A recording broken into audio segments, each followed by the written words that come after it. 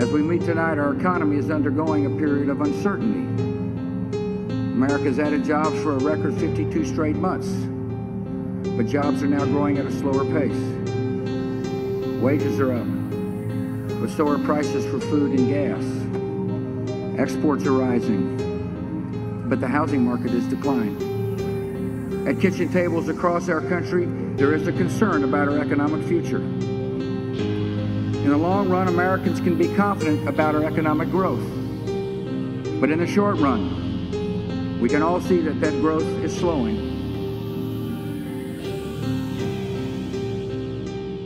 I look around me and all I see is a docile society with a very bleak future ahead of itself. This land in which I live is nothing but a wasteland, where mediocrity, monotony, and conformity rule the day, all thanks to our douchebag politicians that do not know how to lead. Their favors that they have given corporations have in turn fucked everyone else in the ass. These heartless corporations have turned America into a docile, plastic society where everything looks the same everywhere you go. Originality and individuality have been destroyed. Advertisers pollute people's minds and turn everyone into mindless consumers, consuming the garbage that these corporations create.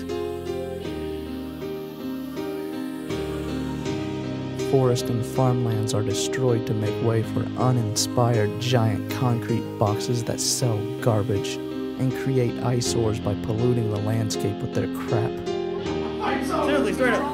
Devil in Ohio, you know, the devil went down to Georgia, the Charlie Daniels too. He went down to Georgia because he's from here in Ohio. It's the Midwest. It's the root of all evil. Anything that was fucking beautiful on the earth, just like Satan creating all the fucking landscapes or whatever for God, was created here in the Midwest. It's fucking evil. They call it the Midwest because they're afraid to call it the Mideast, even though it is the Middle East of America. Corporations are not our friends. They are scavengers that prey on the helpless masses. They suck the life right out of life and replace it with an artificial facade of bullshit. As a result, our country is in deep, deep trouble. You only need to go 1 mile down the road from this bustling center of commerce to see the devastation this kind of mindless mass consumption leaves behind.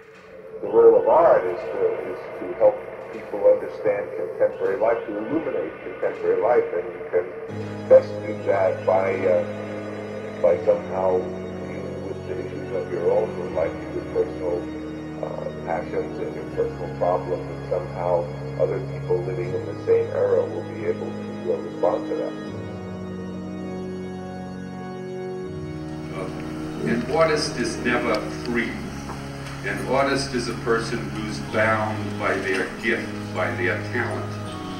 They can use their freedom to realize that talent, or they can sell their souls for 30 pieces of silver. And in this business, that's a very big temptation. While these scavengers roam above us, waiting to take our money, our minds, and our souls, we ignore the reality in front of our face. The reality is that this kind of destructive lifestyle cannot sustain itself for much longer. We must somehow learn to live more creatively instead of mindlessly destroying our planet. If we continue down this path of mindless mass consumption, then the rest of the world is eventually going to look like this sad, desolate wasteland. Well, I'm really, despite all the negativity in the world, I'm really very optimistic. And I want to turn my back on it and create something different. You know, and I really think deep down in the hearts of most Americans, that's what they want to do too. If they only knew how to do it. You can always learn how. You can always learn how. And sometimes it's times such as this that really brings out the dramatic change in people, and they open themselves up to real change. Like I say, we're at the brink. As Americans, we believe in the power of individuals to determine their destiny and shape the course of history. We believe that the most reliable guide for our country is the collective wisdom of ordinary citizens. And so in all we do, we must trust in the ability of free peoples to make wise decisions and empower them to improve their lives for their futures. To build a prosperous future, we must trust people with their own money and empower them to grow our economy. The problem is that we live in a society that doesn't teach people to empower themselves. Our society teaches people to use only half their brain, and only people that use their whole brain can empower themselves. And the first step is creativity,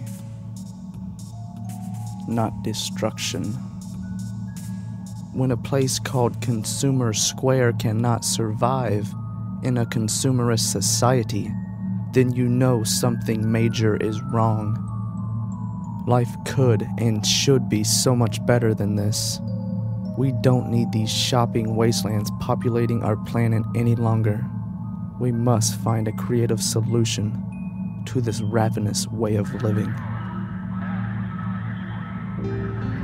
You know, life should be enjoyable.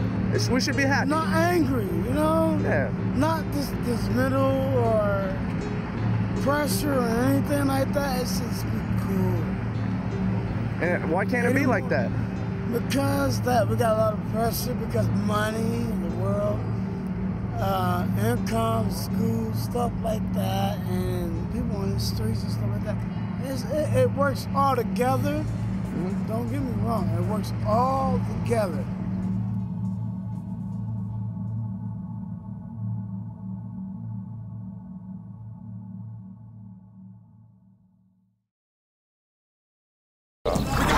When they